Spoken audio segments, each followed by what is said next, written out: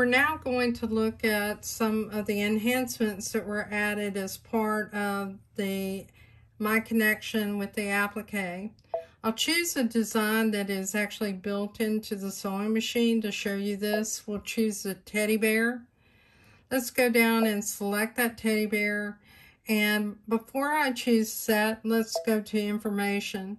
You'll notice that if this stitched out, it would be 26,975 stitches. So it's fairly heavy in stitches. What I want to do is to create an applique with the yellow portion of this. So I'll choose set.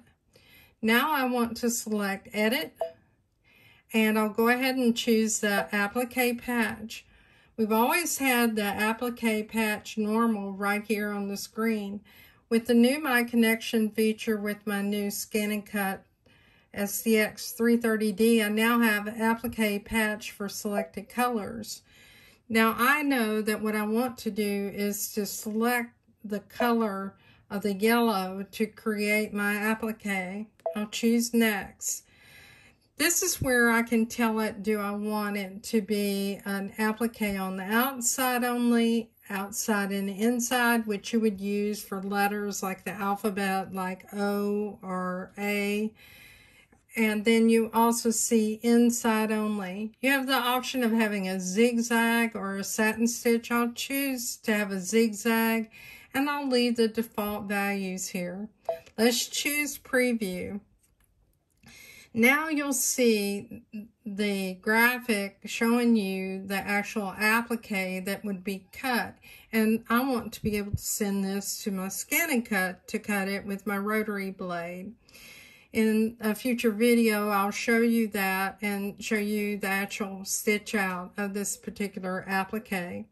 So let's go ahead and let's look at some of the things on the screen. You'll see texture on and off. If you go ahead and choose texture off, you'll notice the yellow color is there, and you see that zigzag stitch around the bear.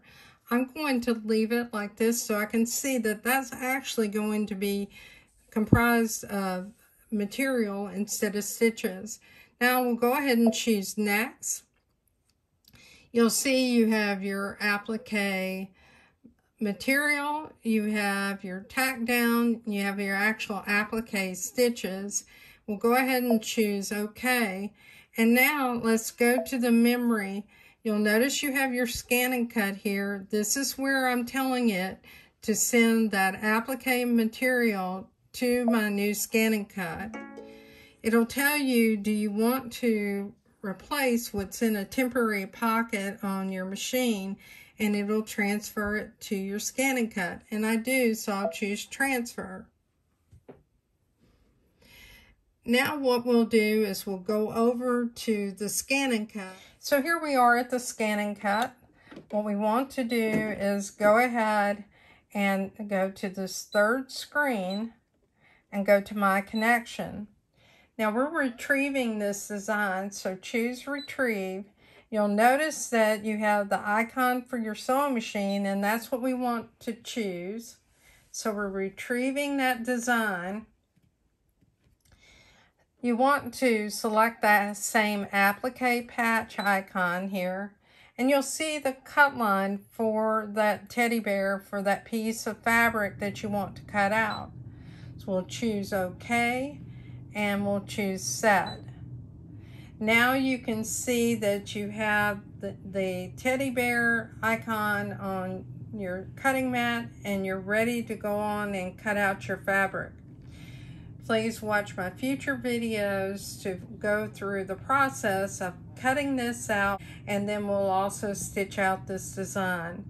Thank you everyone for your time today. As always, if you like my videos, please like and subscribe to my YouTube channel, and join me in the Just Stitching with the Brother Luminaire group on Facebook. Have a great day.